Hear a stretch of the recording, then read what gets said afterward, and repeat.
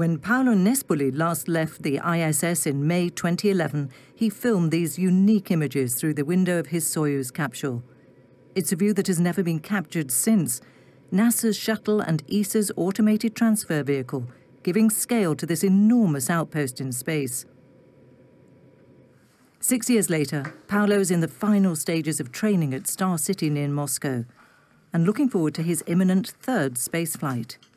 It's what I call becoming an extraterrestrial person. You know, it's losing your earthling things, and now you are really an extraterrestrial person because you don't think anymore about gravity, you don't think anymore about up or down. You think about what you need to do and position yourself so you can do it in the best way.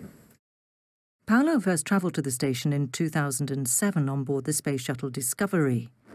That 15-day mission paved the way for his first long-duration stay in orbit, which began in December 2010 and lasted for over 5 months. For the upcoming mission, Paolo, who is an ESA astronaut, will fly on behalf of the Italian Space Agency, which has a barter agreement with NASA. Once again, he'll be on board the ISS for around 5 months, enough time to get used to the challenging environment of microgravity. In space, you have to learn to walk with your hands, and you have to learn to stay in a place with your feet, because you need your hands. For me, it was an exhilarating experience. I mean, I found this thing of trying new things, I find it really good. I felt I was like a little kid trying to do something, you know, try to get crazy and get inventive. Paolo recently turned 60, but for spaceflight, age is no barrier if you're in good health, and experience counts for a lot.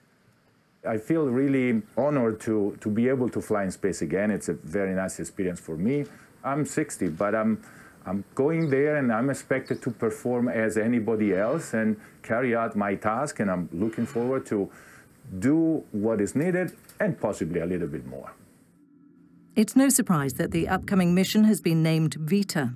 It means life in Italian and stands for vitality, innovation, technology, and ability.